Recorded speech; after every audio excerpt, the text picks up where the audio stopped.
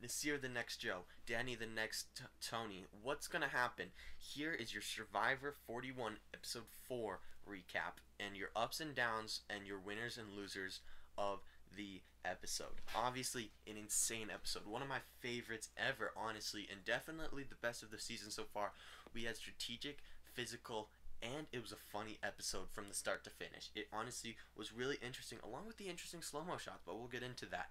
The winners of this episode were obviously Shan and Ricard. Shan and Ricard are a strategical mastermind duo that have absolutely dominated their tribe.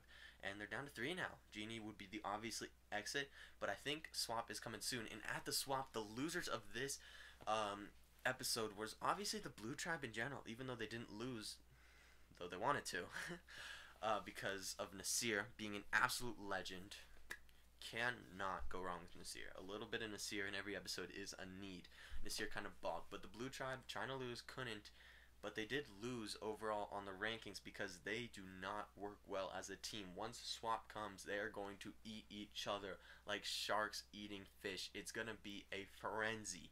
It's going to be non-stop, and the blue tribe is going to be rough. And I think based on these episodes, the only people that could come out of it are Deshaun. Danny maybe has a chance, and I think Nasir could somehow squeak his way through. Sydney has shown off a very cockiness, and it's going to be hard for other people to like her a lot, but she has a chance. Erica's, we don't know much about her, and Heather we know even less about. It's a little bit interesting, but obviously that's what happens on winning tribes. But I believe the winner's edit right now is at number 1, Deshaun, number 2, Ricard, and number 3, Evie. I believe Shan's obviously getting the big edit right now, but the big edit normally finishes in 7th to 6th place, so that's currently my prediction.